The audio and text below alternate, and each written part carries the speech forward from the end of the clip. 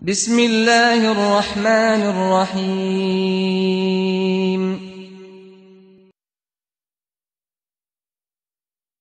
تزهو بك السماوات وتنتشي الأكوان يا حامل القرآن يا حامل. السلام عليكم ورحمة الله وبركاته.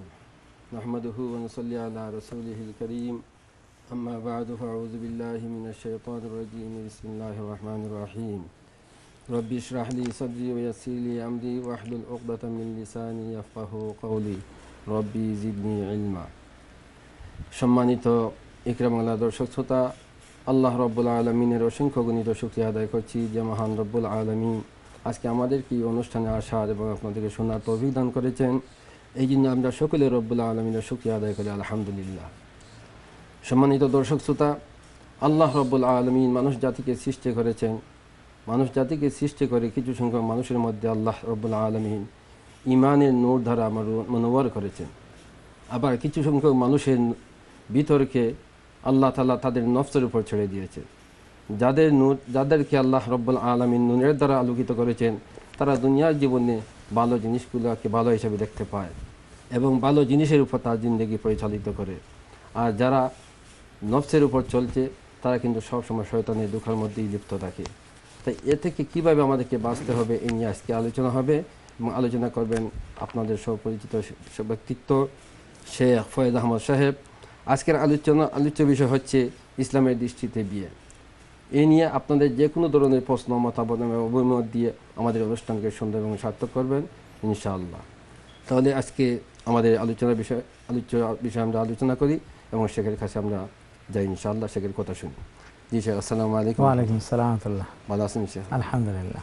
আজকে আমাদের আলোচ্য বিষয় হচ্ছে ইসলামের দৃষ্টিতে বিয়ে। এই নিয়ে ইনশাআল্লাহ আপনার মূল্যবান আলোচনা হবে ইনশাআল্লাহ। আসসালামু আলাইকুম ওয়া রাহমাতুল্লাহি ওয়া বারাকাতুহু। আলহামদুলিল্লাহ নাহমাদুহু ওয়া নাস্তাঈনুহু ওয়া নাস্তাগফিরুহু ওয়া নু'মিনু বিহি ওয়া নাতাওয়াক্কালু আলাইহি ওয়া নাউযু বিল্লাহি মিন শুরুরি আনফুসিনা ওয়া মিন সাইয়্যাতি আ'মালিনা।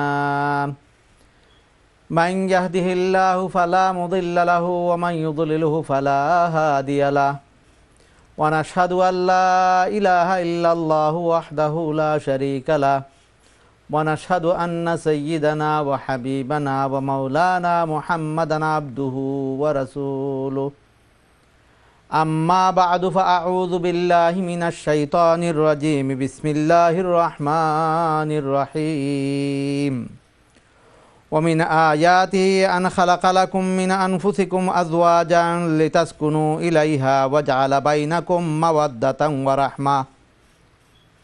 ওয়া ক্বালা রাসূলুল্লাহি সাল্লাল্লাহু আলাইহি ওয়া সাল্লাম আদ-দুনিয়া মাতাউন খায়রুল মাতা'id দুনিয়া আল মারআতুস সালিহা আও কামা ক্বালা আলাইহিস সালাতু ওয়াস সালাম। আল্লাহুম্মা সাল্লি আলা মুহাম্মাদিন ওয়া আলা আলি মুহাম্মাদ কামা সাল্লাইতা আলা ইব্রাহিম ওয়া আলা আলি ইব্রাহিম ইন্নাকা হামিদুম মাজিদ।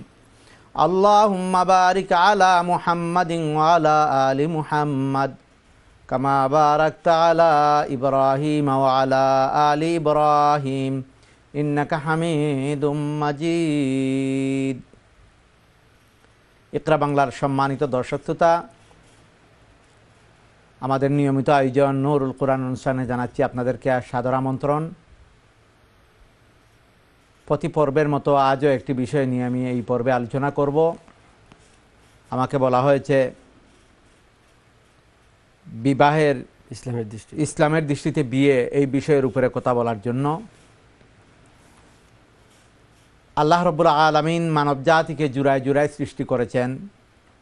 হযরত আদম আলাইহিস সালাতু ওয়াস সালামকে যখন সৃষ্টি করলেন, জান্নাতে রাখলেন, এরপরে আদম আলাইহিস সালাতু ওয়াস সালাম জান্নাতে থেকেও যেন তিনি কিসের একটা কমতি অনুভব করছিলেন। আল্লাহ পাকের কাছে দরখাস্ত পেশ করলেন।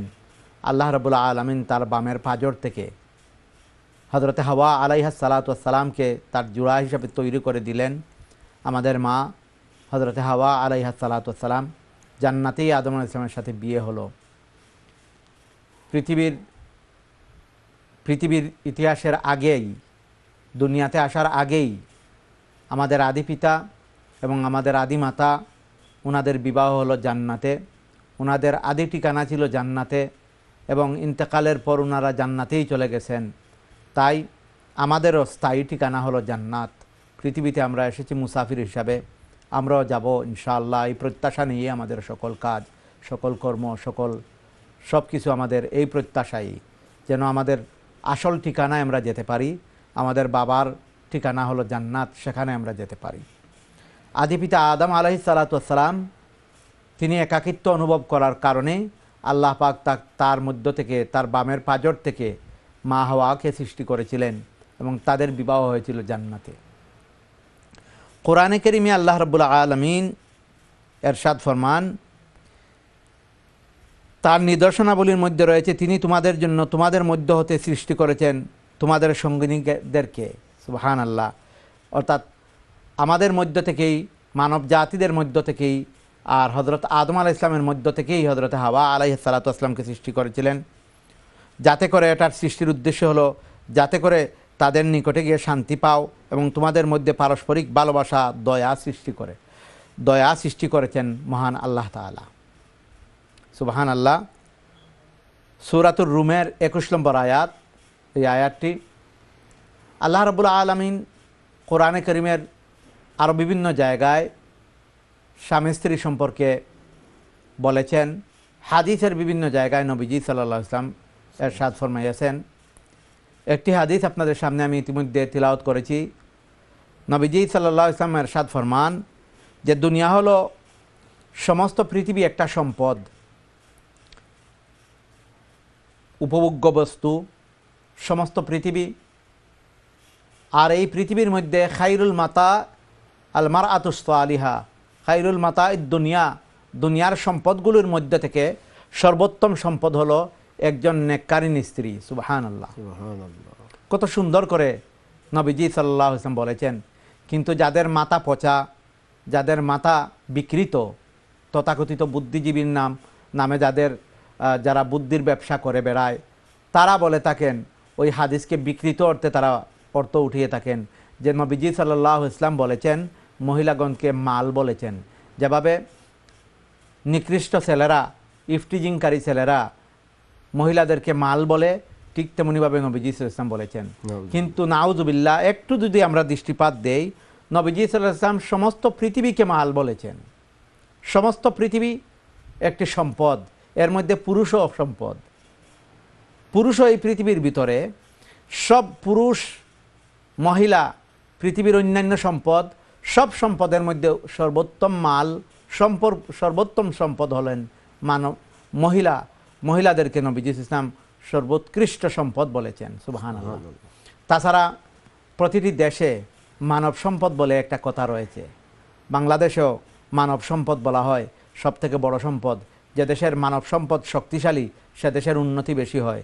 সরকারিভাবে মানুষদেরকে একটা সম্পদ হিসাবে বলা হয়, সেখানে কোনো দোষ হয় না। আর নবীজি ইসলাম মহিলাদেরকে সর্বোত্তম সম্পদ বলেছেন।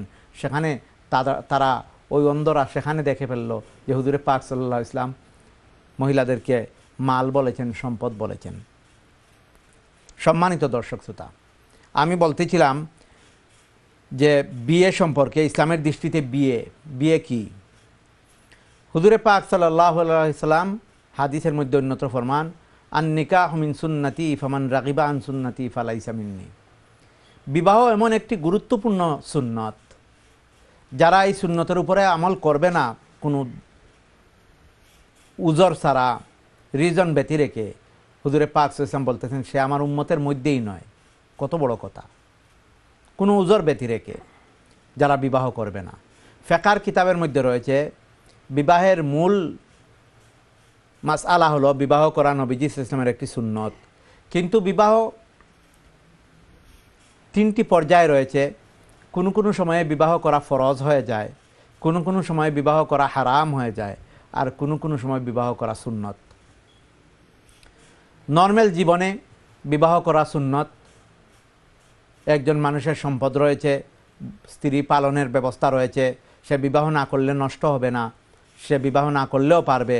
সে যদি এটা মনে করে যে আমার সম্পদটা কেন পরের মেয়েকে এনে খাওয়াবো, এটা বলে যদি সে বিবাহ থেকে বিরত থাকে, তাহলে সে নবীজি ইসলামের সুন্নত থেকে সে বিরত থাকলো। কিন্তু একজন মানুষ তার সম্পদও রয়েছে, তার শারীরিক শক্তিও রয়েছে, বিবাহ না করলে সে নষ্ট হয়ে যাবে, সে বিবাহ না করলে সে চারিত্রিকভাবে নষ্ট হয়ে যাবে, ইবাদতে তার মন বসবে না, সেই ব্যক্তির জন্য বিবাহ করা ফরজ। কিন্তু একজন মানুষের সম্পদও নাই, শারীরিক শক্তিও নাই, সে যদি বিবাহ করে স্ত্রীকে ভরণ পোষণ দিতে পারবে না, শারীরিক চাহিদাও মেটাতে পারবে না, ওই লোকটার জন্য বিবাহ করা হারাম। কারণ সে যদি বিবাহ করে তাহলে বিভিন্ন ধরনের ফিতনা ফাসাদের সম্মুখীন হতে হবে, ওই লোকটার জন্য বিবাহ করা হারাম। ইদানিং আমরা দেখি, আমাদের কাছে বেশ প্রশ্ন আসে, অনেক ধনাঢ্য ব্যক্তি ব্রিটেনে যারা থাকেন, আমেরিকাতে থাকেন, বিভিন্ন দেশে সম্পদের কোনো কমতি নাই, ভালো চাকরি করেন, ভালো জব করেন, অর্থনৈতিক সচ্ছলতা রয়েছে, দামি গাড়ি হাঁকিয়ে বেড়ান, উন্নত ঘরে পালিশে থাকেন, এগুলো দেখে অনেকে বিবাহ দিয়ে দেন। কিন্তু দেখা যায় শারীরিকভাবে ওই সমস্ত পুরুষেরা ফিট নয়, অথবা নারীও শারীরিকভাবে ফিট নয়, যার কারণে বিবাহের পরেই তাদের সংসারের মধ্যে সংঘাত দেখা দেয়। অনেকাংশে মেয়েরা কান্নাকাটি করেন, যখন খবরাখবর মেয়েদের গার্জিয়ানগণ জেনে ফেলেন, মা বাবারা জানেন, তখন তারা চান সংসারটাকে ভেঙে দিতে। তখন মহিলা 1 মাস 2 মাস থাকার কারণে একটা মহব্বতের জালে বন্ধন হয়ে যায়, তাই তিনি ওই ফ্যামিলি থেকে আসতে চান না। সর্বশেষে আমাদের শরণাপন্ন হন, মাসআলা মাসাইল জিজ্ঞাসা করেন। বিবাহের যে মাকসুদ, উদ্দেশ্য, যে একে অন্যের কাছে গিয়ে শান্তি অনুভব করবেন, সেই মাকসুদ এখানে ব্যাহত হলো, যার কারণে ভবিষ্যতে নানাবিধ ফিতনার সম্মুখীন হওয়ার সম্ভাবনা থাকে। এক্ষেত্রে ওই সমস্ত পুরুষ অথবা ওই সমস্ত মহিলাগণ বিবাহ থেকে নিজেকে বিরত রাখা একান্ত প্রয়োজন। সম্মানিত দর্শক শ্রোতা, আরেকটি ব্যাপার, হুজুরে পাক সাল্লাল্লাহু আলাইহি ওয়াসাল্লাম এরশাদ ফরমান, তানকিহুল মারআতুল লিআরবা'i লিমালিহা ওয়া লিহাসাবিহা ওয়া জামালিহা ওয়া লিদীনিহা ফাজফার বিযাতিদ-দীন। হুজুরে পাক সাল্লাল্লাহু আলাইহি ওয়াসাল্লাম ফরমান, বুখারী শরীফের হাদিস, 4টি গুণ দেখে তোমরা বিবাহ করো। আমরা আজকাল নানাবিধ রং তামসা দেখে বিবাহের জন্য মানুষ অগ্রসর হন। এই 4টি মাপকাঠি যদি সামনে রাখা হয়, 4টি গুণ বিবাহের ক্ষেত্রে, 4টি গুণ দেখো। একটা হলো, এক হলো সম্পদের মিল দেখতে হবে।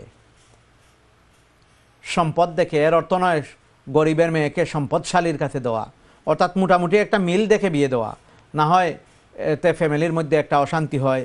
একজন বড় লোকের মেয়েকে একজন গরিব ছেলের কাছে বিবাহ দিলেন, ওই ছেলে মেয়েটার ভরণ পোষণ করতে পারলো না, মেয়েটার চাহিদা মেটাতে পারলো না, সংসারের মধ্যে সংঘাত দেখা দেয়। অথবা একজন গরিবের মেয়েকে নিয়ে গেলেন ধনী একটা ছেলের জন্য, ওই ছেলের সর্বাক্ষণিকভাবে খুঁটা দিতে থাকবে যে তুমি চলাফেরা জানো না, ধনাঢ্য ফ্যামিলিতে কিভাবে চলতে হয় সেগুলো তুমি জানো না, এভাবে তাদের মধ্যে ঝগড়াঝাটি হয়। তাই সম্পদের একটা মিল দেখে বিবাহ করা, কুফু যাকে বলা হয়, কুফু। 2 নম্বর যে জিনিসটা হলো পারিবারিক ঐতিহ্য দেখে। উচ্চ বংশধরের একটা, দুনিয়ার দৃষ্টিকোণ থেকে হোক আর উখরুবি দৃষ্টিকোণ থেকে হোক, পারিবারিক একটা ঐতিহ্য রয়েছে। একটা ফ্যামিলি খুব ঐতিহ্যশালী ফ্যামিলি, আরেকজনকে নিয়ে আসলেন একজন যাদের কোনো পরিচিতিই নাই, এ ধরনের ফ্যামিলি থেকে নিয়ে আসলেন, তখন একটা সংঘাত দেখা দেয়, ফ্যামিলির মধ্যে শান্তি আসে না, এ নিয়ে ঝগড়াঝাটি হয়। এই জিনিসটাও খেয়াল রাখা, দুনো ফ্যামিলির ঐতিহ্য মিল রেখে বিবাহ করা। 3 নম্বর যে জিনিসটা হলো রূপ লাবণ্য মিল রেখে বিবাহ করা। একজন, আল্লাহ পাক সকলকেই সুন্দর করে সৃষ্টি করেছেন, কারণ আল্লাহ রাব্বুল আলামিন কোরআনে কারীমে ইরশাদ ফরমান, লাকাদ খালাকনাল ইনসানা ফি আহসানি তাকওয়িম। মানুষকে আল্লাহ পাক সর্বোত্তম আহসান সৌন্দর্য দিয়ে আল্লাহ পাক সৃষ্টি করেছেন, এখানে একতার মধ্যে কোনো সন্দেহ নাই। কিন্তু দেখার দিক থেকে যে সৌন্দর্য, সেগুলো দেখে মিল রেখে বিবাহ করা, যদি স্বামী সুন্দর থাকেন, স্ত্রী সুন্দর না থাকেন, কিছুদিন পর এর মধ্যে একটা সংঘাত দেখা দেয়। অথবা স্বামীও সুন্দর থাকেন, স্ত্রী সুন্দর থাকেন, এ নিয়েও একটা মন কষাকষি হয়। তাই এই দিকটাও খেয়াল রেখে মুরব্বিয়ানগণ বিবাহের দিকে, সন্তানাদির বিবাহের দিকে অগ্রসর হওয়া। 4 নম্বর যে জিনিসটা হলো দিনদারি দেখে বিবাহ করা। দিনদারি নাই ফ্যামিলির মধ্যে, সব তিনটাই রয়েছে, সব কিছু রয়েছে, এর থেকে বাহিরে আরও অনেক কিছু রয়েছে, কিন্তু দিনদারি নাই, তাহলে সব কিছুই নষ্ট হয়ে গেল। নবীজি সাল্লাল্লাহু আলাইহি ওয়াসাল্লাম ফরমান, ফাজফার বিজাতিদ্দিন, তোমরা অগ্রাধিকার দাও দিনদারিকে। যদি ওই তিনটার মধ্যেও কিছু কমতি থাকে, একটু কম থাকে, কোনো একটা নাই থাকে, তাহলে কোনো অসুবিধা নাই। কিন্তু দিনদারি মাস্ট বি, তোমাদেরকে দেখতে হবে। দিনদারি দেখে তোমরা বিয়ে করো, দিনদার একটা মেয়েকে বিয়ে করো, দিনদার একটা ছেলের কাছে বিবাহ দাও। যদি দিনদারি পাওয়া যায়, অন্যটার মধ্যে তোমরা সার দিয়ে দিতে পারো। আমরা বিয়ে শাদির ক্ষেত্রে অনেক কিছু ফুরাফুরি করা হয়, কাবিন কত হবে, ঠিক আছে, আপনার তৌফিক রয়েছে, আপনি সাধ্যানুযায়ী 10,000 20,000 পাউন্ড কাবিন দেন, মোহর দেন, এতে কোনো কিছু আসে যায় না যদি আপনি আদায় করতে পারেন। কিন্তু এটা দেখানোর জন্য 50,000 পাউন্ড মোহর সাব্যস্ত করলেন, আর সোনাদানা ইত্যাদি বাবদ কিছু কর্তন করে বাকি মোহরগুলো সম্পূর্ণ মোহর রয়ে গেল, এটা আর কখনো দেওয়ার ইচ্ছাও নাই। আর মনে মনে থাকলো মানুষ দেখুক আমার মেয়েকে বিবাহ দিয়েছি, আমার ছেলে বিবাহ করেছে 50,000 পাউন্ড মোহর সাব্যস্ত করে, আর বিয়ের রাত্রিতে আমরা এটা মাফ করে নিয়ে নেব, আর এটা লোকেরা জানাজানি হইল যে এত বড় মোহর দিয়ে বিবাহ হয়েছে। এই আমাদের সমাজে এগুলো থাকার কারণেই আসলে সংসারাদি বাঙ্গা হয়, কারণ বরকত থাকে না। সর্বপ্রথমেই যে জিনিসটা বিবাহের গুরুত্বপূর্ণ, সেই জিনিসের মধ্যে সর্বপ্রথমেই একটা ধোঁকাবাজি চলে আসলো, যার কারণে বিবাহের মধ্যে শান্তি আসে না, পারিবারিক জীবনে সংঘাত আর অশান্তি বিরাজ থাকে। তাই মোহর, আপনার সাধ্য রয়েছে বড় মোহর দেওয়ার, ঠিক আছে মোহর দেন, কিন্তু মোহর অবশ্যই আদায় করতে হবে। আর সাধ্য না থাকে, যতটুকু সাধ্য রয়েছে আপনার ততটুকু পর্যন্ত আপনি মোহর সাব্যস্ত করুন, এবং এই মোহর সম্পূর্ণ মোহর আদায় করুন। মোহর আদায় না করলে বিবাহ হালাল হয় না।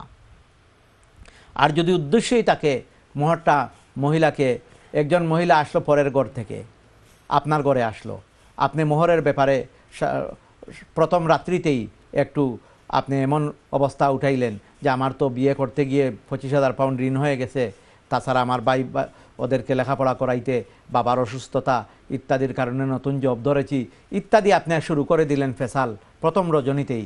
ওই মহিলা অন্যের ঘর থেকে এসেছেন, ওই মহিলা চিন্তা করবেন যে লোকটা চাইতেছে আমি মোহরটা যেন মাফ করে দেই।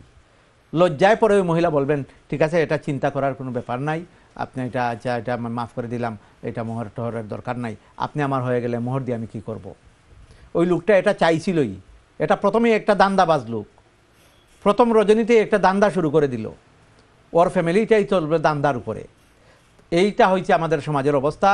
তাই গার্জিয়ানগণ, যারা মুরব্বিয়ান যারা আছেন, তারা সন্তানাদির বিবাহের ক্ষেত্রে এই জিনিসের দিকে লক্ষ্য রাখা একান্ত প্রয়োজন।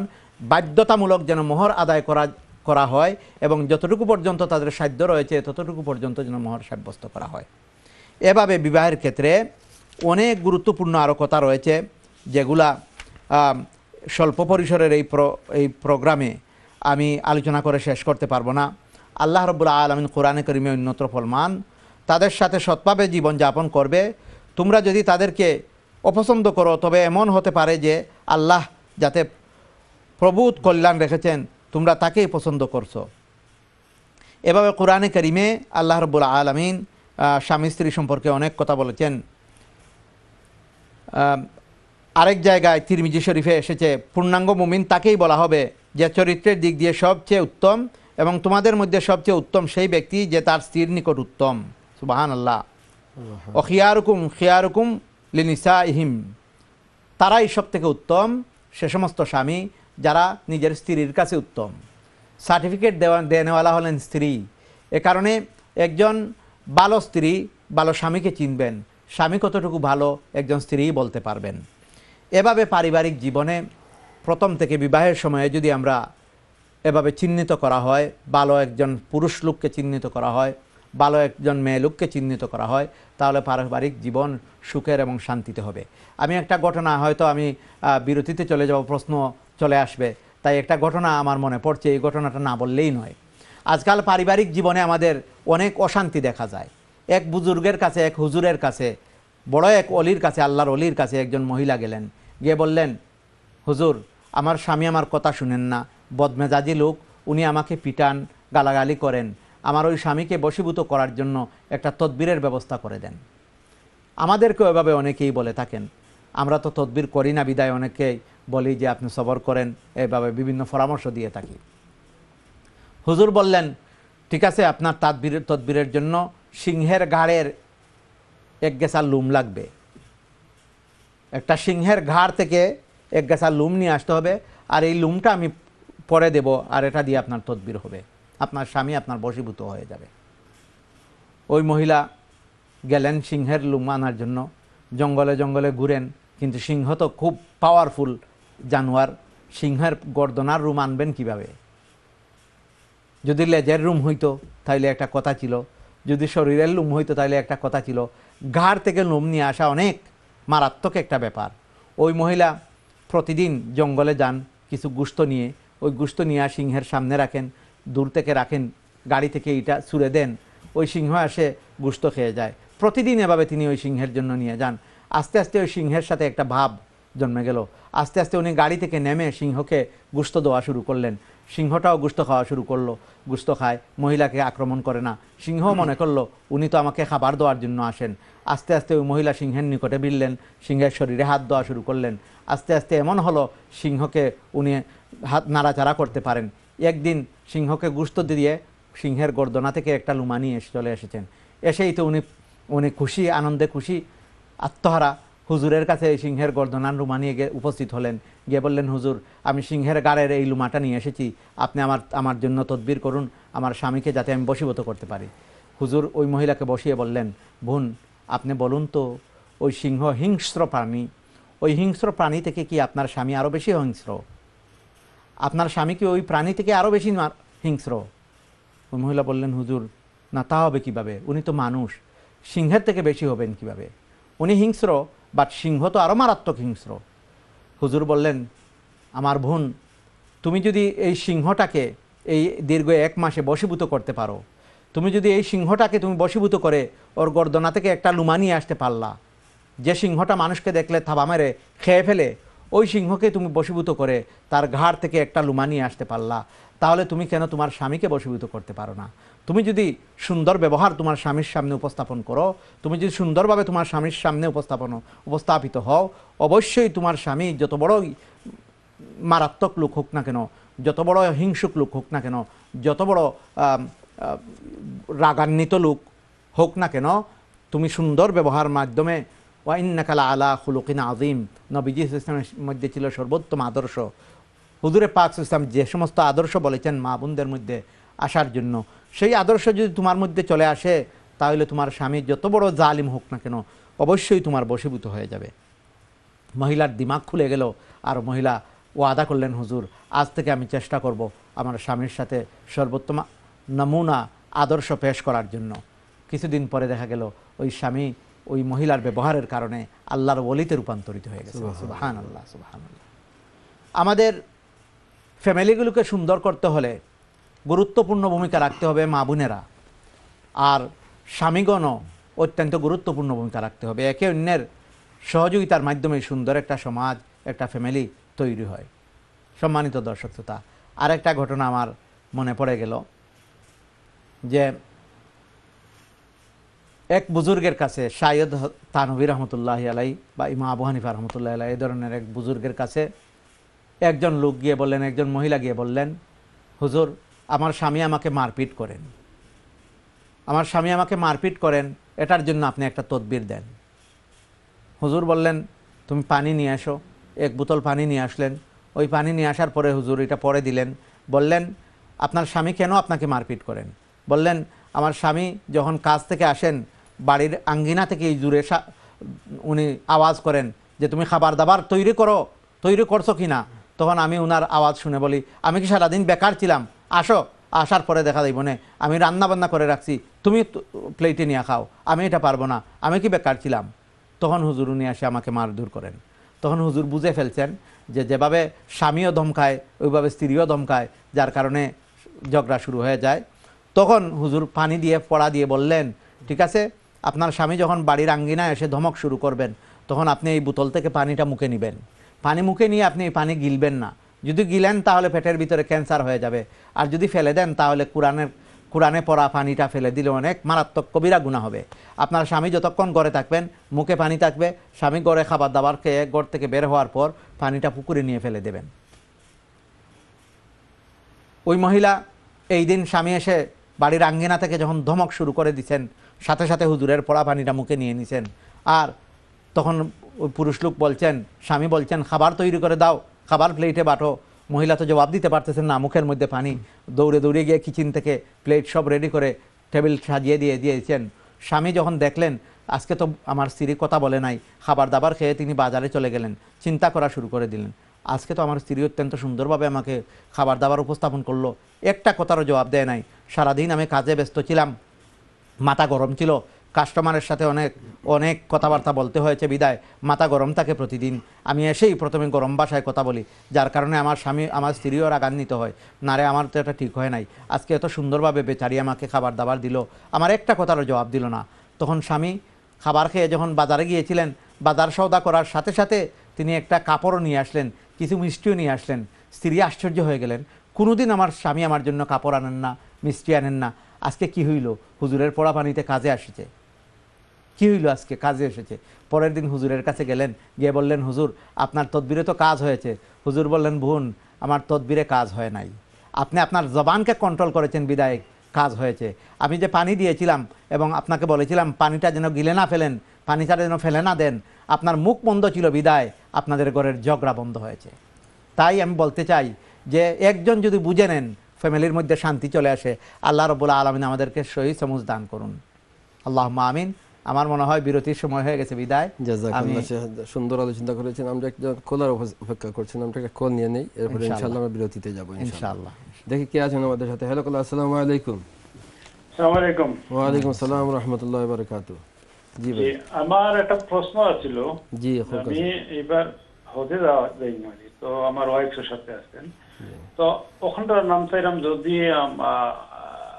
মাসিক যদি কেন ইন কেস যদি মেনস্ট্রুয়াল পিরিয়ড যেটা যদি আরম্ভ হয়ে যায়, জি, তো এখানে কোন কোন কাজ তাকে বিরত থাকা বা কোন কোন কাজ করলে এটা হজ আদায় হইব ওটা লাগে। আপনি অনুষ্ঠান দেখুকা শেখে আনসার দিবা ইনশাআল্লাহ। আমরা ব্যাক থেকে আসে ইনশাআল্লাহ আনসার দিব ইনশাআল্লাহ।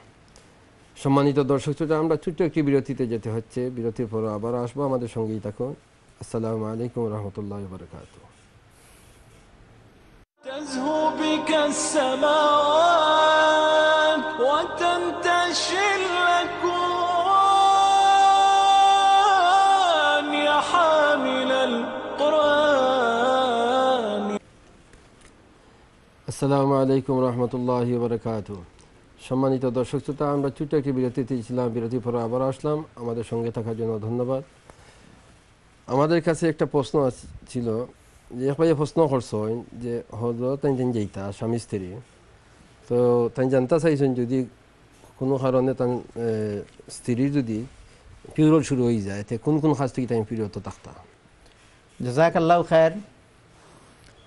হজের উপরে ইনশাআল্লাহ আলোচনা শুরু করব আগামী বৃহস্পতিবার থেকে। নিয়মিত কয়েক পর্ব আমরা আলোচনা করব, কারণ অনেকেই ইতিমধ্যে হজের উপরে প্রশ্ন করেছেন। হজের ফ্লাইটও শুরু হয়ে যাবে অগাস্টের প্রথম সপ্তাহে।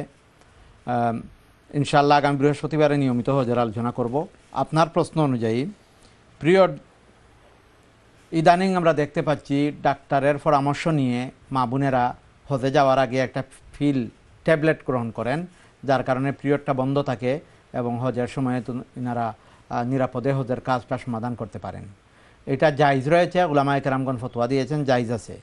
তবে এটার কারণে ক্ষতিও হতে পারে, কারণ ঠান্ডার দেশ থেকে গরমের দেশে গেলে এই ট্যাবলেটের কারণে মা বোনদের মেন্টালি গরমের কারণে কোনো অসুবিধা হয়ে যেতে পারে, প্রেশার হাই হয়ে যেতে পারে, ট্যাবলেটের রিয়াকশন হতে পারে। এই দিকটা খেয়াল রাখবেন। যদি কোনো অসুস্থ মা বোনেরা থাকেন তাহলে ট্যাবলেট সেবন না করাই ভালো। যদি পিরিয়ড আসে তাহলে হজের যাবতীয় কাজ করা যাবে একমাত্র তোয়াফ ছাড়া।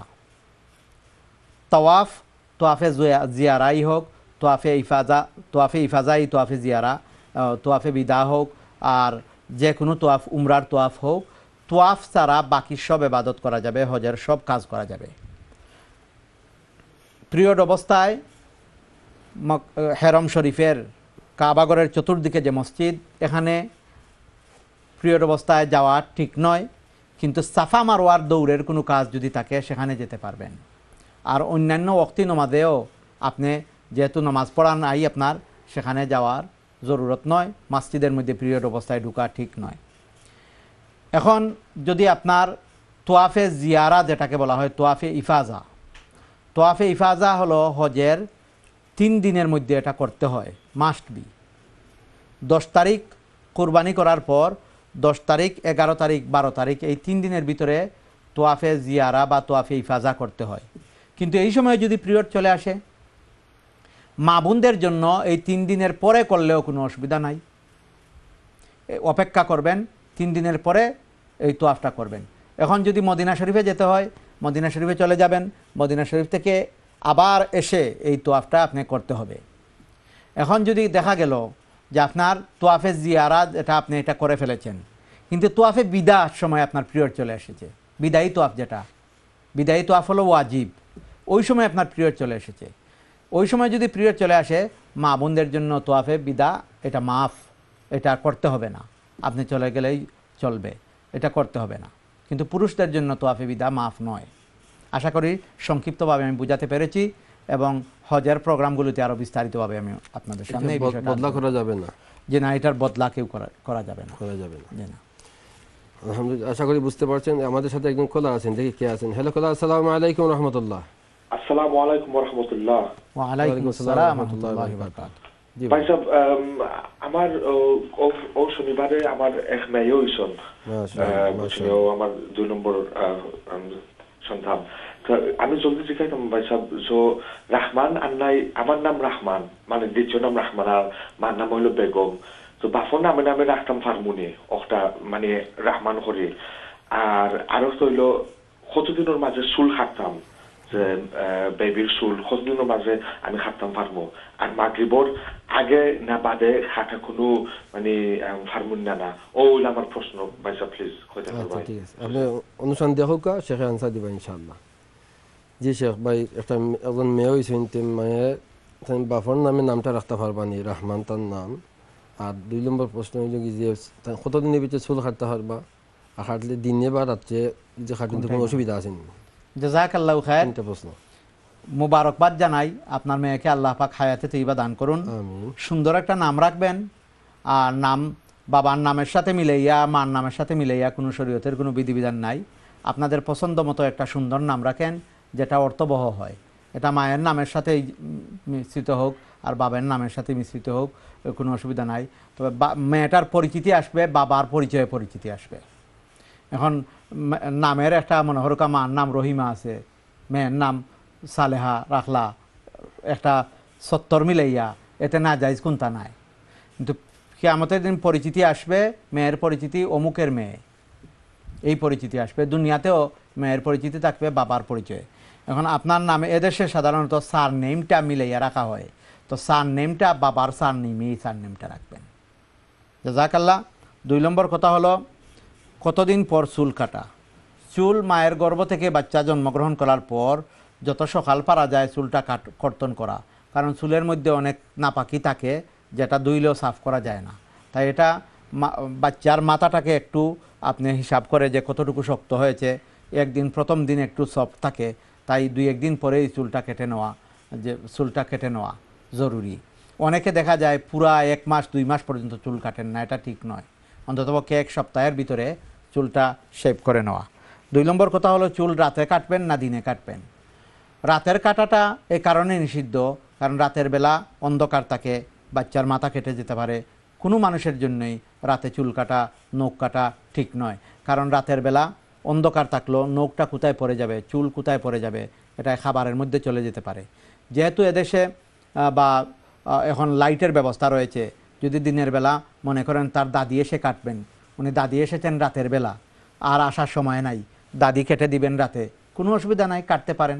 নানি এসেছেন রাতে কেটে দেওয়ার জন্য, মা কাটতে পারবেন না, অথবা কোনো মুরব্বী এসেছেন, ওনার হাতে আর কোনো সময় নাই, রাতের বেলা এসেছেন, এতে কোনো ধর্তব্য নাই, রাতের বেলা কাটতে পারবেন। তবে ভালো হলো দিনের বেলা কাটলে ফর্সা দিন থাকে, আলো থাকে, দিনে একটা তাপমাত্রা থাকে, আপনার শিশুটার যাতে ঠান্ডা লেগে না যায়, তাই দিনে কাটাটাই উত্তম। যদিও ভাই কইছেন না আকিকার ব্যাপারে কইলাও কাজে আকিকাটা কি লইতো? আকিকাটা 7 দিনের দিন আকিকা করা, মেয়ের জন্য একটা ছাগল, আর ছেলে যদি হয় 2টা ছাগল করা সুন্নাত। আর যদি গরুর মধ্যেও একটা নাম দিতে পারেন, 7টা নাম থাকে, একটা নাম দিলে আপনার মেয়ের আকিকা হয়ে যাবে। কুরবানির সময় দিতে পারেন। 7 দিনের সময় দেওয়াটা সুন্নত। 7 দিনে না পারেন 14 দিনের মধ্যে, 14 দিন না পারলেন 21 দিনের মধ্যে, এরপরে যখন আপনার মনে হয় তখন দিতে পারবেন। জাযাকাল্লাহ শেখ। আমাদের সাথে একজন কলা আছেন। হ্যালো কলা, আসসালামু আলাইকুম রাহমাতুল্লাহ। ওয়া আলাইকুম আসসালাম রাহমাতুল্লাহ। জি ভাই, আপনার প্রশ্ন? আমি একটা কথা জিজ্ঞাসা। জি হোক আছে।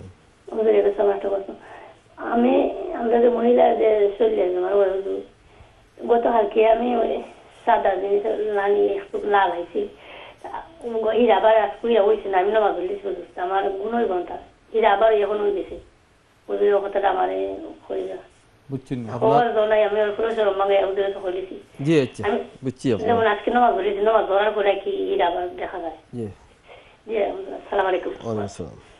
দেখি নেক্সট কলা। হ্যালো কলা, আসসালামু আলাইকুম। হ্যাঁ বইনে প্রশ্ন করছেন, তাই হঠাৎ করে পিরিয়ড হয়ে গেছে, এমত অবস্থা তাই খেয়াল করছেন না, তাই নামাজ পড়ে দিয়েছেন। তো ওখান যে আবার নামাজ পড়িয়া তাই খেয়াল আইছে যে একটা তান হয়ে গেছে, ওখান মতো অবস্থা তাই গুণ হয়েছে। যে মহিলাগণদের মা বোনদের জানা থাকে ওনাদের কয়দিন পিরিয়ড হয়। অধিকাংশ মহিলাদের কেউ 5 দিন, কেউ 7 দিন, কেউ 10 দিন, সর্বোচ্চ মেয়াদ হইল 10 দিন। 10 দিনের উপরেও যদি পিরিয়ড হয় তাহলে এটা পিরিয়ড ধরা হবে না, নামাজ পড়তে হবে। তো যাদের জানা আছে যে আমার তো 4 দিন 5 দিন হয়, তো 5 দিনই আপনি মানা, আর 5 দিনের পরে তো আপনি নামাজ পড়া। এখন যদি আপনার 5 দিন পরে পিরিয়ড বন্ধ হয়ে গেছে, আপনি নামাজ শুরু করে দিয়েছেন, তখন যেদিন আপনি পিরিয়ড দেখেছেন সেটা আপনি সেই দিন নামাজটা আপনি বন্ধ করলেন, সেই দিনের নামাজটা পরে কজা করে নিলেন। আপনি গোসল করে সেদিনের নামাজটাকে কজা করে নিলেন। আপনি তো জানেন না, এটার জন্য গুনাহ হবে না। প্রশ্নটা ছিল যে তাই জানেন না, প্রথম যে শুরু হয়েছে যে এই সময় তাই খেয়াল করছেন না, এরপরে নামাজ পড়ার বাদে তাই খেয়াল হয়েছে যে। ও আচ্ছা আচ্ছা, তো এটা তো আপনার খেয়ালই নাই, আপনার গুনাহ হওয়ার কোনো কারণই নাই, গুনাহ হওয়ার কোনো গুনাহ হবে না। আপনি জেনে গেছেন, পরে নামাজের পরে আপনি দেখেছেন ব্লাড দেখেছেন, আপনি এই নামাজটা পরে আপনি কাজা করবেন। জাযাকাল্লাহ। আমাদের সাথে কলা আছেন। হ্যালো কলা, আসসালামু আলাইকুম রাহমাতুল্লাহ। ওয়ালাইকুম সালাম। আসসালামু আলাইকুম। ওয়ালাইকুম আসসালাম রাহমাতুল্লাহ। আপনারা কাছে আমার সালাম দুজনের কাছে। ওয়ালাইকুম আসসালাম রাহমাতুল্লাহ। আর আমার একটা কোয়েশ্চন হইলো যে যে কোনো জনবালা গরু আইলে বা বাচ্চা কাচ্চা বাড়া গেলে খোয়া যায়নি, যে আল্লাহ রসুলের হাওলা খোয়া যায়নি না খালি আল্লাহর হাওলা খোয়া যায়, ওখানটা আমি জানতাম চাইলাম। একজনে কইলে আল্লাহ রসুলের হাওলা খোয়া যায় না। সুন্দর প্রশ্ন আপনার, আপনি অনুষ্ঠান দেখেন। ওয়ালাইকুম সালাম। বইনে প্রশ্ন করছেন যে তার বাচ্চা কাচ্চা বা যে কোনো মানুষের যদি বিদায় দিতে হয় আল্লাহ রসুলের হাওলা হইয়া দেওয়া যায় যাচ্ছে নি না খালি আল্লাহর হাওলা হইতা? মাশাআল্লাহ, অত্যন্ত সুন্দর প্রশ্ন। এর আগের প্রশ্নটা আমার জবাবটা অসম্পূর্ণ রয়ে গেছে। জি, পিরিয়ডটা উনি দেখেছেন, মনে করেন জোহরের নামাজের সময় আসলো 1টার সময়, নামাজ পড়েছেন আপনি 3টার সময়, তখন আপনি দেখেছেন আপনার পিরিয়ডটা, নামাজের পরে আপনি দেখেছেন আপনার পিরিয়ড চলে আসছে, তো আপনি তো নামাজ পড়ে ফেলছেন এই সময়ে, কিন্তু আপনার এই দিন জোহরের সময় আসার পরে আপনার পিরিয়ড আসছে 3টার সময়, আপনি জোহরের সময় চলে আসছিল 1টায়, আপনি নামাজ পড়েন নাই। যখন আপনি সুস্থ হয়ে যাবেন তখন এই নামাজটা কাজা করতে হবে, জোহরের নামাজটা কাজা করতে হবে, কারণ ওয়াক্ত আসার পরে আপনার পিরিয়ড আসছে। জাযাকাল্লাহু খাইর। তো পরের প্রশ্নটা ছিল আল্লাহ রসুলের হাওলা করে দিলাম, এটা বলা আপনি যে শুনেছেন যে হুজুর বলেছেন যে এটা বলা ঠিক নয়, কথাটা সত্য। আপনি হাওলা করবেন আল্লাহ পাকের, ইজাস্তাআনতা ফাস্তাইন বিল্লাহ, যে কিছু চাইতে হলে আল্লাহ পাকের কাছে চাইবেন। নবীজি সাল্লাল্লাহু আলাইহি ওয়াসাল্লাম হাদিসেই বলতেছেন যে যখন কিছু চাইতে হবে আল্লাহ পাকের কাছে চাইতে হবে। আল্লাহ রসুলের হাওলা না, আল্লাহ পাকের হাওলা করলাম। ফি আমানিল্লাহ, যে আমি আল্লাহর হাওলা করে দিলাম। ফি আমানিল্লাহর বাংলা হলো আল্লাহর হাওলা। আশা করি বুঝতে পেরেছেন।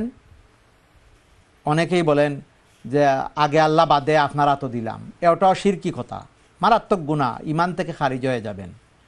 আল্লাহ আগেও আল্লাহ বাদেও আল্লাহ, যে আমি আল্লাহর হাওলা করে দিলাম, আপনি ছেলেটাকে আল্লাহর হুকুমে আপনি দেখাশোনা রাখবেন, আল্লাহর মেহরবানিতে আল্লাহ পাক ফজল ও করম দান করুন, এগুলা বলতে পারেন।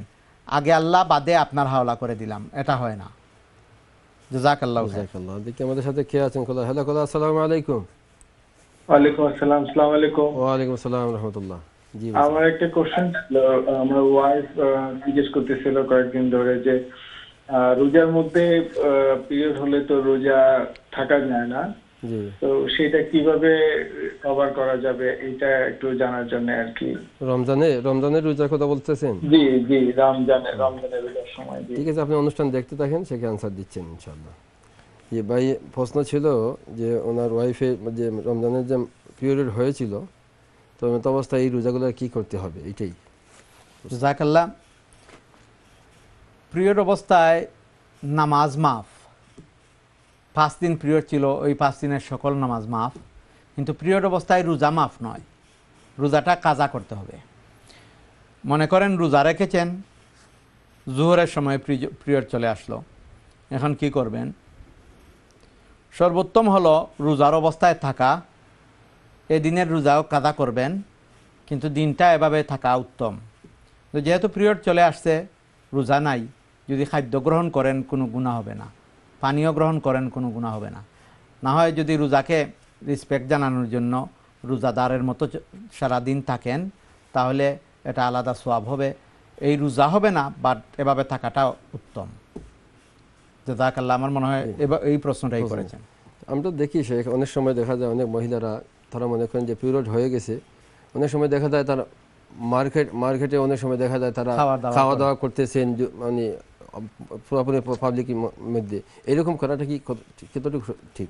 মহিলাগণ সর্বক্ষেত্রে হিজাব, পর্দা রাখা, ওনাদের কথার মধ্যে হিজাব।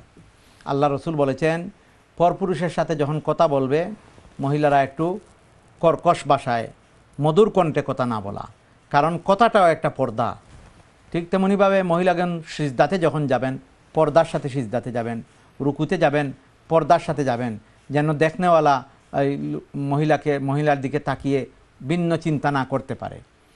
তাই বাহিরে মহিলাগণ রমজান মাসে খাবার গ্রহণ করলেই পুরুষেরা দেখলেই মনে করবে ওই মহিলার পিরিয়ড হয়েছে।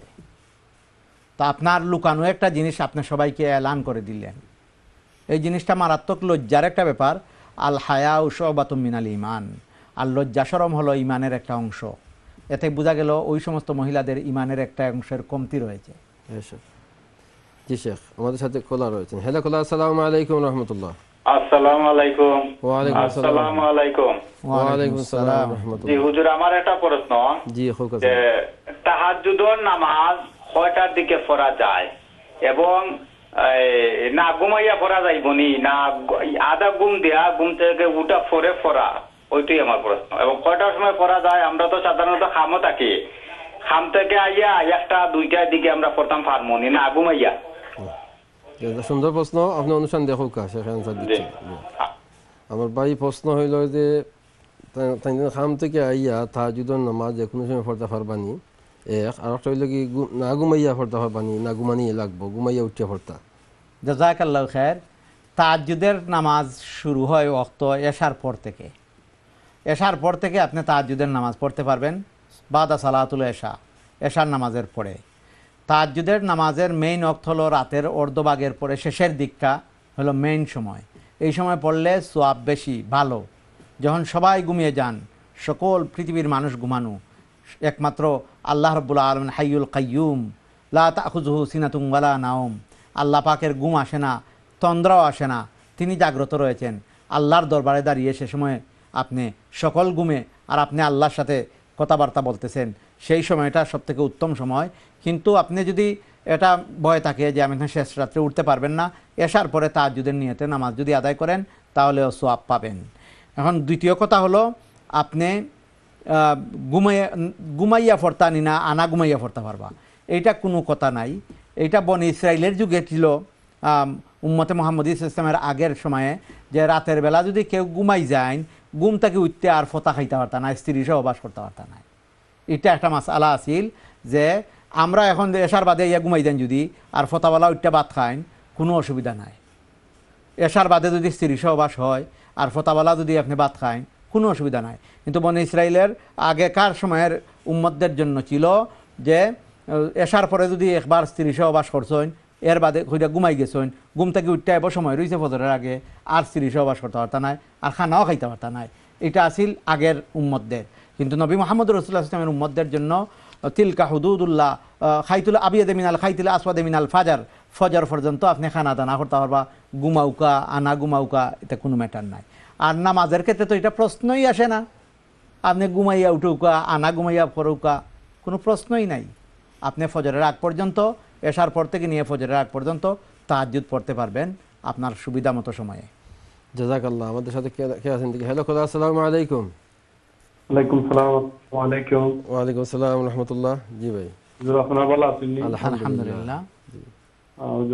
আমার স্কিন বক্স হয়ে গেছে হুজুর, তো আমি পানি লাগাইতাম চাইলাম না, ডাক্তার আমাকে কইছেন যে পানি লাগাইতাম না, তো ইমাম করিয়া নামাজ পড়ে নিলে ওই জীবন ইনশাল্লাহ। আমার তাফ নি আপনার শরীরে জ্বর? জি জ্বর আছে ইনশাআল্লাহ। অনুষ্ঠান দেখো, আর কোনো প্রশ্ন আপনার? আর একটা কোয়েশ্চন হুজুর, ছেলে সন্তান লাভ করার লাগিয়া একটা দোয়া কইয়া দেব কাপি কাইন্ডলি, আমরা ওটা রেকর্ড করতাম, আমি ফোন রাখা বাদে উত্তর দেন জানতে ইনশাআল্লাহ। তো ভাই দুইটা প্রশ্ন, একটা হইল কি তার শৈল 3 দিন হয়ে গেছে খুব বেশি জ্বর, এমতো অবস্থায় থাইন তৈমুম করিয়া নামাজ পড়তে পারবানি।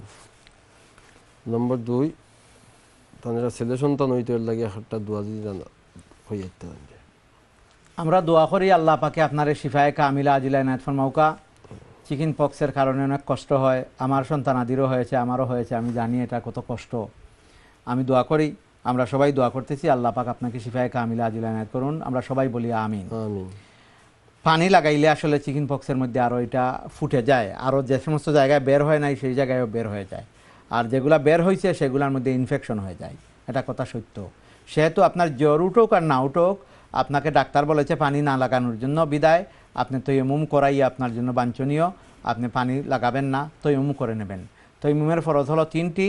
নিয়ত করা, দুনো হাত মাটির মধ্যে অথবা মাটি জাতীয় জিনিসের মধ্যে, এটা পাথর হোক, ইট হোক আর চুনা পাথর হোক, এটার মধ্যে লাগাইয়া সমস্ত ফেস ওয়াইপ করা। এরপরে হইল দুনো হাত কোনোই পর্যন্ত আরেকবার মাটির মধ্যে টাচ করে কোনোই পর্যন্ত ওয়াইপ করা। এটা হইল তাইমুমের ফরজ, এই 3টা ফরজ। আমরা দেখেছি অনেকেই তাইমুম করে নেন ওয়ালপেপারের মধ্যে হাত মেরে, অনেকেই তাইমুম করেন প্লাস্টিক পেইন্ট করা ওয়ালের মধ্যে হাত মেরে ওয়াইপ করে নেন, অনেকেই আবার যে কাঠের উপরে সামান্য ধুলাবালি আছে এমনি উড়িয়াই আসে পড়ে, এগুলার মধ্যে করে নেন। আসলে কাঠের উপরে করা যায় তখন যখন পূর্ণাঙ্গ ধুলাবালিতে কাঠটা ভরে যায়, হাতে ধুলাবালি লাগে, তখন কাঠের উপরে করতে পারবেন। তাইয়াম্মুম একমাত্র মাটি জাতীয় জিনিসে হয়। ওই মাটি জাতীয়, ইটও একটা মাটি জাতীয় জিনিস, সিমেন্ট একটা মাটি জাতীয় জিনিস, পাথর একটা মাটি জাতীয় জিনিস, এবং গার্ডেনের মাটি দিয়ে একটা গুলা বানাইয়া রাখা, এইটাও মাটি জাতীয় জিনিস। এখন মাটি জাতীয় আপনি যে কোনো জিনিস দ্বারা তাইয়াম্মুম করতে পারবেন। ভাই আর একটা প্রশ্ন ছিল যে দোয়ার ব্যাপারে যে প্রশ্নটা বলেছেন, এই মুহূর্তে আমার ছেলে সন্তানের জন্য দোয়া আমার এই মুহূর্তে মনে আসতেছে না। আল্লাহ পাকের কাছে আপনি বাংলা ভাষায় দোয়া করেন, আল্লাহ তুমি আমাকে ছেলে সন্তান দান করো। নামাজ পড়ে দোয়া করেন, আল্লাহ পাকের কাছে প্রতিটি ভাষাই আল্লাহ পাক বুঝেন, আল্লাহ পাকের কাছে নামাজ পড়ে দোয়া করেন, মান্নত করে দোয়া করেন, ইনশাআল্লাহ আল্লাহ পাক আপনার দোয়াকে কবুল করবেন। জাযাকাল্লাহ। আর একটা আমাদের সাথে কলার আছেন, দেখি কে আছেন। হ্যালো কলার, আসসালামু আলাইকুম রাহমাতুল্লাহ। ওয়ালাইকুম আসসালাম ওয়া রাহমাতুল্লাহ। আসসালামু আলাইকুম। ওয়ালাইকুম আসসালাম রাহমাতুল্লাহ। জি ভাই, হুজুরের কাছে আমার একটা প্রশ্ন হলো। জি, প্রশ্নটা আশা করি অনেক দর্শক ভাই বোনদের জন্য উপকার আসবে। সেটা হলো, আমরা কাজ করি ফুল টাইম। এখানে আরেকটা কথা বলে রাখা উচিত, আমার 2 ছেলে মেয়ে সহ আমার ফ্যামিলিতে 4 জন। ফুল টাইম যে কাজ করে যে পয়সা পায় 1000 থেকে 1200 পাউন্ড, এই দিয়ে আমার ঘর ভাড়া, খানিক খরচ, ইলেকট্রিক বিল, পানির বিল কভার হয় না। কমপক্ষে 1000, 800, 2000 টাকা লাগে। এখন বাধ্য হয়ে পার্ট টাইম কাজ করে বেনিফিট এর জন্য অ্যাপ্লাই করি। আচ্ছা ভাই, আপনার প্রশ্ন আমার সংসার চলে শুনেন ভাই বলতেছেন উনি। আচ্ছা, যদি আমি পার্ট টাইম ফুল টাইম কাজ করলে বেনিফিট পাই না, এখন আমি আবার ফুল টাইম কাজ বন্ধ করে পার্ট টাইম কাজ করতেছি, এটা আমার জন্য জায়েজ আছে কিনা? কারণ ফুল টাইম কাজ করে যে বেতন পাই এটা আমার সংসার চলে না, কভার করতে পারি না।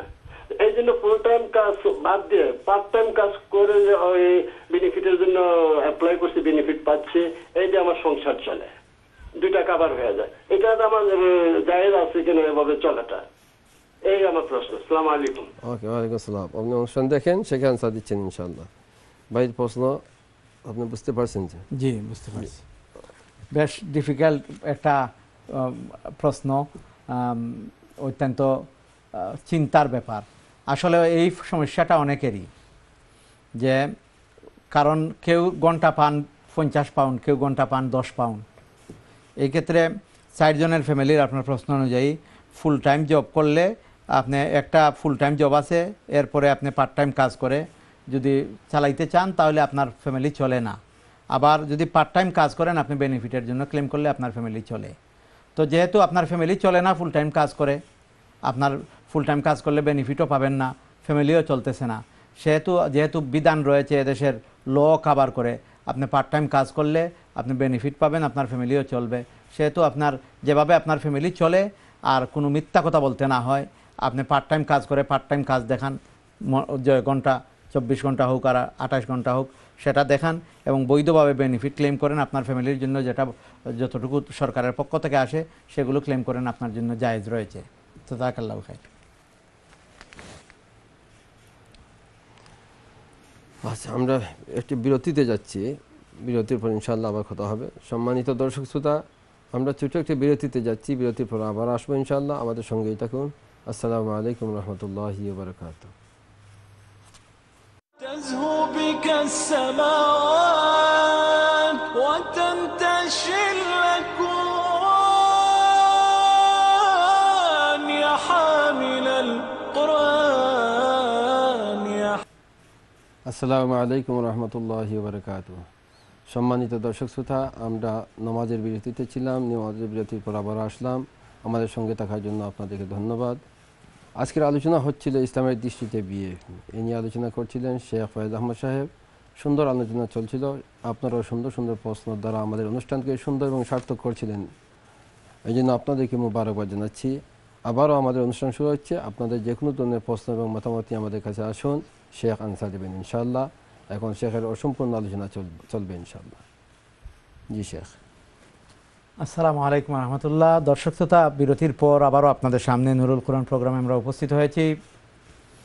আপনারা আমাদের কাছ থেকে কথা শুনছিলেন ইসলামের দৃষ্টিকোণ থেকে বিয়ে, এই বিষয়ের উপরে সুন্দর সুন্দর প্রশ্ন করেছেন, আমরা যথাসাধ্য উত্তর দেওয়ার চেষ্টা করেছি। বিয়ে একটা গুরুত্বপূর্ণ ব্যাপার, জীবনের একটা গুরুত্বপূর্ণ অধ্যায় শুরু হয় বিয়ের মাধ্যমে। আর হাদিসে এসেছে ইমানের পরিপূর্ণতা আসে বিয়ের মাধ্যমে। একজন মানুষ তার সত্যিকারের জিম্মাদারি বুঝেন বিয়ে শাদীর মাধ্যমে। বিয়ে শাদীর মাধ্যমে মানব জাতির আগমনের বৈধ পদ্ধতি বিয়ে শাদীর মাধ্যমেই হয়। আল্লাহর বান্দাগণ পৃথিবীতে আসার মাধ্যমই হলো বিয়ে শাদী। তাই এটার গুরুত্ব অত্যন্ত অপরিসীম। ইনশাআল্লাহ কত বলবো, আপনাদের প্রশ্নের জবাব দেব। জি স্যার, আমাদের সাথে একজন কলা রয়েছেন, দেখি কলটা নিয়ে নেই। হ্যালো কলা, আসসালামু আলাইকুম রহমতুল্লাহ। আসসালামু আলাইকুম রাহমাতুল্লাহ। ওয়া আলাইকুম আসসালাম রাহমাতুল্লাহি ওয়া বারাকাতুহু। জি, আমি একটু প্রশ্ন করতে পারবো কাইন্ডলি? জি জি, বলেন। আপনার টিভি ভলিউমটা কমান প্লিজ। আচ্ছা জি, আমি দিচ্ছি, একটু জি। আমার প্রশ্নটা হলো যে আমরা জানি যে আমাদের নবী করিম সাল্লাল্লাহু আলাইহি ওয়াসাল্লাম প্রতি রাতে ঘুমানোর আগে সূরা মুলক পড়তেন। জি। আর আমি আরেক জায়গায় পড়েছি যে এই ঘুমানোর আগে যদি সূরা আল ইমরানের ওই ইন্না ফি খালকিস সামাওয়াতি ওয়াল আরদ থেকে শুরু করে শেষ পর্যন্ত পড়লে নাকি সারা রাত ইবাদতের সমতুল্য। এখন আমরা এই যে আমলটাকে করব, এটা কি আমরা এশারের নামাজের পরে করব না এশারের নামাজের আগে করলে হবে? কারণ এশারের নামাজটা এখন অনেক দেরিতে হয়ে যায়, তো ঘুমানোর জন্য অনেক দেরি হয়ে যায়, এটা কি এশারের আগে করা যাবে কিনা যদি কাইন্ডলি একটু বলেন। Thank you. জাযাকাল্লাহ। আপনি আলোচনা শুনেন, সেখানে আনসার দেবেন ইনশাআল্লাহ। তো ওনার প্রশ্ন ছিল যে সূরা মুলক উনি জানেন যে নবী করিম সাল্লাল্লাহু আলাইহি ওয়াসাল্লাম বলছেন এশার নামাজের পরে পড়ার জন্য এবং ইন্না ফি খালকিস সামাওয়াতি এই আয়াতটা পড়ার জন্য। তো উনি বলতেছেন যে যেহেতু এশার নামাজ অনেক দেরি, তো এটা যে আগে পড়ে নেন তো কোনো অসুবিধা আছে না, পরে পড়তেই হবে এই ফজিলত পেতে হলে? জাযাকাল্লাহু খায়ের। এটা একটা নফল ইবাদত, রাত এখন ছোট হয়ে গেছে, ফরজ ইবাদত ফজরের নামাজ সেটা পড়ার জন্য এশার নামাজ পড়ে তাড়াতাড়ি বেডে যাওয়া দরকার। এই কারণে মাগরিবের পরে পড়ে নিলেও এই সওয়াব আপনি পেয়ে যাবেন ইনশাআল্লাহ। যেহেতু রাত এসে যায়, এটা রাতের একটা আমল, তাই মাগরিবের পরে এই আমলটা করে নেবেন। ছোট্ট দিন যখন রাত ছোটো হবে, বড় হবে, যখন দিন ছোটো হবে, তখন এশার পরে এই আমলটা করবেন। আপনার প্রশ্ন অনুযায়ী আপনি মাগরিবের পরে করলে একই সওয়াব পাবেন। জাযাকাল্লাহু খাইর। জি, আমাদের সাথে কে আছেন দেখি। হ্যালো কলা, আসসালামু আলাইকুম। হ্যালো কলা, আসসালামু আলাইকুম। ও স্যার, লাইনটা ড্রপ হয়ে গেছে। জি শেখ, আপনার আলোচনা আমরা শুনি। জাযাকাল্লাহু খাইর। সম্মানিত দর্শক শ্রোতা, আমি বলতেছিলাম যে বিবাহের মাধ্যমে এই বৈধভাবে হচ্ছে আমাদের যে সাথে কলা আছে। হ্যালো কলা, আসসালামু আলাইকুম রাহমাতুল্লাহ। হ্যালো, আসসালামু আলাইকুম। ওয়া আলাইকুম আসসালাম রাহমাতুল্লাহ। যে আমার দুইটা প্রশ্ন আছে। জি, খুব কাছে। একটা প্রশ্ন আছে, লাইক মানে জামাই বউ শান্তিতে খাইতে, জামাই ফ্যামিলি তো জানে সমস্যা কারণ এটা ভালো জিনিস নেই। আর এই দেশের বাচ্চা কাচ্চার পয়সা তো বেটিন তোর হাতে থাকে, জামাই ফ্যামিলি তো চাই না জামাইটা তো থাকতো, জামাইয়ে জো করতা, বেটিন তোর একবারে জো রাখতা, আর ও সংসারিক বাঙ্গাইতা। ও দুইটা প্রশ্ন আমার রাখে। আচ্ছা, আপনি অনুষ্ঠান দেখো কা, সেখানে আনসার করবেন ইনশাআল্লাহ। বিভিন্ন প্রশ্ন, দুইটা প্রশ্ন। একটা হইরা যে স্বামী স্ত্রীর সুখে থাকতা, কিন্তু এখানে মাঝে যে স্বামীর বাড়ির মানুষ আইয়া ইনভলভ হয়ে যায় তারা ফ্যামিলির মাঝে, এটা কতটুকু গ্রহণযোগ্য? নম্বর 2, যে প্রশ্নটা হইল যে হইরা যে বেনিফিটের পয়সাটা একটা তো নিয়মে তাইন ফাইতা, যে একটা চাইল্ড বেনিফিট যেটার কথা হইতা সেইটা, এইটা দেখা যায় তারা চাইয়া স্বামীর হাতে থাকতো, এটা করি একটা বেজাত বা একটা সমস্যার সৃষ্টি করা, তারা এটা কতটুকু গ্রহণযোগ্য জানতে চাই। দেখুন, প্রথমটা হলো যে একটা পরিবার সুন্দর হয় স্বামী স্ত্রী উভয়ের গুণের কারণে, উভয়ের পরামর্শের ভিত্তিতে। অন্যরা এসে এই পরিবারে, এর পরবর্তী যারা আছেন, স্বামীর ভাই বলেন, স্ত্রীর ভাই বলেন, স্বামীর মা বাবা বলেন, তারা পরামর্শ দেবেন। পরিবারে কোনো যদি অসঙ্গতি কোনো কিছু থাকে, সে ব্যাপারে তারা হস্তক্ষেপ করবেন। চলমান কোনো কাজের মধ্যে তারা হস্তক্ষেপ করা ঠিক নয়। স্বামী স্ত্রীর পরামর্শের ভিত্তিতেই সেটা চালিয়ে যাবেন। উভয়েরই এই ক্ষেত্রে স্বামীরও গুরুত্বপূর্ণ ভূমিকা রাখতে হবে, স্ত্রীরও গুরুত্বপূর্ণ ভূমিকা রাখতে হবে। তবে এক্ষেত্রে যদি মুরব্বীদের এতাআত করা সকলের উপরে কর্তব্য। যে ঘরের স্ত্রী শাশুড়ির কোনো কথাকে সহ্য করতে পারে না, শ্বশুরের কোনো কথাকে বরদাস্ত করতে পারে না, শ্বশুরবাড়ির স্বামীর বড় কেউ কোনো কথাকে ননহরি বলেন আর বাসুর বলেন, তাদের কোনো পরামর্শকে সহ্য করতে পারে না, সেই স্ত্রীও উত্তম স্ত্রী নয়। সর্বোত্তম স্ত্রী তারা যারা স্বামী যাতে খুশি হন সে জিনিসটিকে লক্ষ্য রাখা। স্বামীকে খুশি করতে হলে স্বামীর মা বাবাকে খুশি করতে হবে, স্বামীর পরিবারকে খুশি করতে হবে। তাই সেদিকে লক্ষ্য রাখা সর্বোত্তম স্ত্রীর গুণাবলীর মধ্যে অন্যতম গুণ। দ্বিতীয় কথা হলো বেনিফিটের ব্যাপারটা। বেনিফিটের ব্যাপার পরিবার যে পরিচালনা করেন, আপনি যদি বাচ্চাদের বাজার হাট পরিচালনার দায়িত্ব আপনার হাতে থাকে, তাহলে বেনিফিট আপনার কাছেই আসবে। যদি স্বামীর হাতে থাকে, স্বামীর কাছেই যাবে। এক্ষেত্রে এটা মায়েও ফাইতে হইবা আর বাপেও ফাইতে হইবা, এই নিয়ে ঝগড়া হইরা ফ্যামিলির মধ্যে। কারণ এই পয়সাটা বাচ্চার, আপনি তো এটা মায়ে ফাইলে মায়ে খাইলতা নাই, আর বাপে ফাইলে বাপে নি। আর এটা যদি এই ধরনের স্বামী থাকেন, যে স্বামী ওই পয়সাটা বাচ্চাদের পয়সা পাইয়া ওই পয়সাটা উনি জুয়া খেললে উড়াই দেন, এই পয়সাটা পাইয়া উনি বাংলাদেশে বাইবাতিদারে ফাটাইয়া দিলেন, বাচ্চান্তের নেপিয়া আনন না, বাচ্চান্তের খানা পিনা আনন না। এই ক্ষেত্রে এই মা ঝগড়া করা দরকার। যদি ওই মা যে মায়ে পয়সা পাইয়া এই পয়সা দিয়া তাই শোনা কিনুন, বাচ্চান্তের এ করেন না, এই ক্ষেত্রে এই স্বামী ওই মায়ের কাছ থেকে পয়সা চিনিয়ে নিয়ে বাচ্চার হকটা আদায় করা দরকার। আপনারা চিন্তা করে দেখবেন এই পয়সাটা নিয়ে আপনার স্বামীর অ্যাকাউন্টে উনি বাচ্চাদের জন্য খরচ করেন কিনা, নাকি উনি জোয়াখিল্লা উড়াইলেন না তানোর বাইবাতিদারে বাংলাদেশে পাঠাই দিন। যদি তা না হয় তাহলে আপনি চিন্তা করার দরকারটা কি? স্বামীর কাছে আসতেছে, উনি সন্তানের জন্য খরচ করতেছেন। আশা করি বুঝতে থাকতে হবে, একে অন্যের প্রতি আস্থা থাকতে হবে, বিশ্বাস থাকতে হবে। আর এই পয়সাটা আপনাকেও দিচ্ছে না, পয়সাটা স্বামীকেও দিচ্ছে না, মা বাবাকে দিতেছে সন্তানাদির খরচ করার জন্য, মালিক বানিয়ে দিতেছে হয়তো মাকে অথবা বাবাকে, কিন্তু ওই পয়সাটা সন্তানাদির পিছনে খরচ করার জন্য। জাযাকাল্লাহু খায়র। এইগুলা ছোটোখাটো জিনিস নিয়ে ফ্যামিলির মধ্যে অশান্তি আনাটা খুবই ক্ষতিকর ব্যাপার। একে অন্যকে শ্রদ্ধা করা, সম্মান করা, মেনে নেওয়ার নামই হলো সুখী সমৃদ্ধশালী ফ্যামিলি। এ থেকে বেঁচে থাকা আমাদের প্রয়োজন। জি, সম্মানিত দর্শক শ্রোতা, আমাদের সাথে কে আছেন দেখি। হ্যালো খালা, আসসালামু আলাইকুম রহমতুল্লাহ। ওয়ালাইকুম আসসালাম রহমতুল্লাহ। জি জি জি জি হোকা। জি আমি নাকি কিতা একটা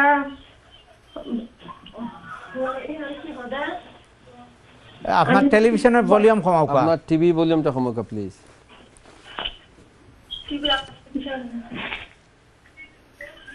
জি বলেন বলেন, আমরা শুনতেছি।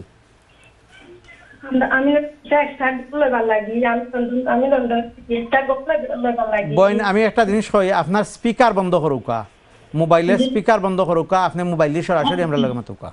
ওকে, আমি একটা কিতা লোয়ার আগে নানি লোন লাগে নানি। জি জি। তাই সবাই হর কিতা লোন লইলে যে গোনা ও তাই ওলা কিলা গোনা হইতো আমার একটু হইতানি। ওকে ওকে, অনুষ্ঠান দেখেন, শেখে আনসার দিচ্ছেন ইনশাল্লাহ। জি শেখ, উনি বলছেন যে ঘর লইতে হইলে যে মর্যাদা লইলে তো গুনাহ হয়, তো এখন কী ধরনের গুনাহ হয় এটা উনি জানতে চাচ্ছেন। লোন যেটাকে সুদ বলা হয়, আর সুদের সর্বনিম্ন গুনাহ হইল মায়ের সাথে জিনা করার সমতুল্য গুনাহ। গড় যদি গড়ে থাকার ব্যবস্থা থাকে, কাউন্সিলের গড় আপনাকে দিয়েছে, থাকার জন্য ব্যবস্থা রয়েছে, অথবা আপনি রুজি করেন রেন্ট দিয়ে থাকার জন্য আপনার ব্যবস্থা রয়েছে, যদি তা থাকে তাহলে আপনি ওই ধরনের ঘরের মধ্যে, কাউন্সিলের ঘর আছে, আপনি তো ঘর থেকে আপনি ঘরের বাইরে থাকতেছেন না, তাই লোন নিয়ে গড় কিনা জায়েজ নয়। আর যদি এমন হয় আপনি কাউন্সিলেরও গড় পাচ্ছেন না, আপনি রেন্ট করেও গড় চালাইতে পারতেছেন না, এই ক্ষেত্রে আপনি লোন করে ঘর আনার জন্য উলামায়ে কেরামগণ বলেছেন জায়েজ রয়েছে, থাকার জন্য, আপনার ইজ্জতের সাথে থাকার জন্য। কিন্তু আমরা যদি কাউন্সিলের ঘরের ব্যবস্থা থাকে, আপনার রেন্ট করে চালানোর মতো ব্যবস্থা থাকে, সেই ক্ষেত্রে লোন করে ঘর কিনা জায়েজ নয়। কে আছেন দেখি। হ্যালো খালা, আসসালামু আলাইকুম। কলটা ড্রপ হয়ে গেছে। জি স্যার, দুঃখিত। জি আলোচনা আপনার। জাযাকাল্লাহ। আমরা প্রোগ্রামের প্রায় শেষ প্রান্তে চলে এসেছি। সম্মানিত দর্শক শ্রোতা, নবীজি আল্লাহ রাব্বুল আলামিন কোরআনে কারিমে সূরাতুন নূরের 61 নম্বর আয়াতে ফরমান, ফাইদা দাখালতুম বুয়ুতান ফাসাল্লিমু আলাই আনফুসিকুম তাহিয়াতাম মিন ইনদিল্লাহি মুবারাকাতান তাইয়্যিবা। আল্লাহ পাক ইরশাদ ফরমাচ্ছেন, তবে যখন তোমরা গৃহে প্রবেশ করবে তখন তোমরা তোমাদের স্বজনদের প্রতি সালাম করবে অভিবাদন স্বরূপ, যা আল্লাহর নিকট হতে কল্যাণময় ও পবিত্র। সুবহানাল্লাহ।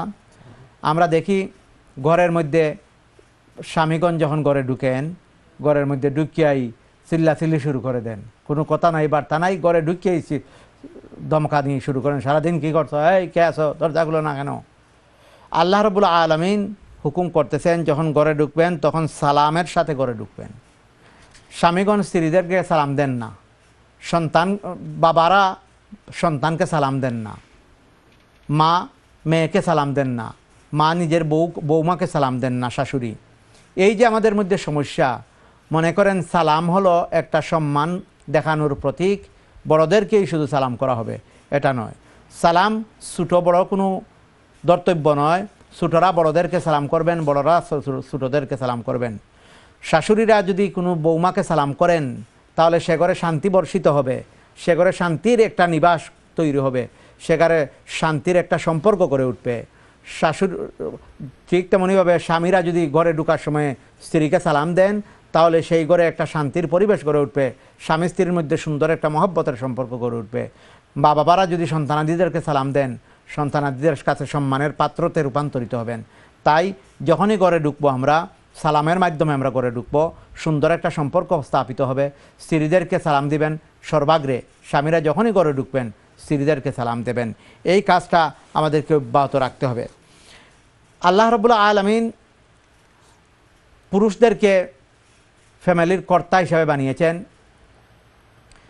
আল্লাহ পাক প্রতিটি জিনিসের একটা নিজাম রেখেছেন। এই নিজামের ভিত্তিতে আল্লাহ পাক আর রিজাল কাওয়ামুন আলান নিসা, কোরআনে কারিমে ফরমান, রিজালদেরকে, পুরুষদেরকে মহিলাদের উপরে আল্লাহ পাক সম্মান দিয়েছেন। অন্য জায়গায় কিন্তু মহিলাদেরকে আল্লাহ পাক সম্মান দিয়েছেন। নবীজি সাল্লাল্লাহু আলাইহি ওয়াসাল্লাম ফরমান, সাহাবায়ে কেরামগণ জিজ্ঞাসা করলেন খেদমত করব কার? নবীজি সাল্লাল্লাহু আলাইহি ওয়াসাল্লাম বললেন তোমার মায়ের। খেদমত করব কার? তোমার মায়ের। খেদমত করব কার? তোমার মায়ের। খেদমত করব কার? তোমার বাবার। নবীজি সাল্লাল্লাহু আলাইহি ওয়াসাল্লাম 3 বার বলেছেন মায়ের কথা আর 1 বার বলেছেন বাবার কথা। এতে করে একটা সাম্য সমান একটা অবস্থান তৈরি করে দিয়েছে ইসলাম। তাই ফ্যামিলি পরিচালনার জন্য একটা নেতার প্রয়োজন, নামাজের জন্য একজন ইমামের প্রয়োজন, গাড়ি চালানোর জন্য একজন ড্রাইভারের প্রয়োজন, একইভাবে ফ্যামিলি পরিচালনার জন্য একজন নেতার প্রয়োজন। তাই আপনার ফ্যামিলির কর্তা হলেন আপনার স্বামী। স্বামীর আনুগত্যতা, স্বামীর হুকুমের মাধ্যমে, স্বামীর কথার মাধ্যমে এবং পরামর্শের মাধ্যমে যদি পরিবার পরিচালনা করা হয়, তবেই এই পরিবার সুন্দর এবং সুখী সমৃদ্ধশালী হবে। যেভাবে ইমামের ভুল হলে মুক্তাদি পিছন থেকে বললে ইমাম সংশোধন করেন, ঠিক তেমনিভাবে ফ্যামিলির কর্তা স্বামীও যদি স্ত্রীর কথা কখনো কখনো শুনে ফ্যামিলি পরিচালনা করেন, তবে সুখী সমৃদ্ধশালী একটা পরিবার গড়ে উঠবে। আসুন, বিবাহের মাধ্যমে যে পরিবার তৈরি হলো, এই পরিবারটা আমরা সুন্দরভাবে ইসলামের বিধান অনুযায়ী পরিচালনা করি। আল্লাহ পাক আমাদেরকে তৌফিক দান করুন, আমিন। জাযাকাল্লাহ শেখ, সুন্দর আলোচনার জন্য আপনাকে অশেষ অশেষ ধন্যবাদ। সম্মানিত দর্শক শ্রোতা, এতক্ষণ আলোচনা শুনছিলাম শেখ ফয়েজ আহমদ সাহেবের কাছ থেকে। ইসলামের দৃষ্টিতে বিয়ে আলোচ্য বিষয়। বিয়ে বিনে মানুষের ঈমান পরিপূর্ণ হয় না, কারণ আল্লাহ রাসূল সাল্লাল্লাহু আলাইহি ওয়াসাল্লাম বলেছেন আন-নিকাহু নিসফুল ঈমান। বিবাহ হচ্ছে ঈমানের অর্ধেক। সেই হিসাবে বিয়ে শাদীর মাধ্যমে মানুষের ঈমান পরিপূর্ণতা পায়। সেই আজকে এই বিয়ে শাদীর মাধ্যমে অনেক সময় যে পরিবারের সুখ আর শান্তি আসে, তারা জানতে পারছে, যারা জানছে কতটুকু সুখ আর শান্তি। আর যে পরিবারের মধ্যে বিয়ে শাদীর মাধ্যমে ঝগড়া বিবাদের মাধ্যমে পরিবারে অশান্তি সৃষ্টি হচ্ছে, তারা সেই সুখ এবং শান্তি পাচ্ছে না। তাই আমরা দোয়া করি আল্লাহ রাব্বুল আলামিন প্রতিটি মানুষের জীবনের জন্য সুখ আর শান্তি দান করেন। আর আজকের আলোচনা এখানেই আমরা শেষ করছি। আবারও আপনাদেরকে আমাদের নুরুল কোরআন অনুষ্ঠান দেখার আমন্ত্রণ জানিয়ে আজকের মতো এখানে বিদায় নিচ্ছি। আসসালামু আলাইকুম ওয়া রাহমাতুল্লাহি ওয়া বারাকাতুহু।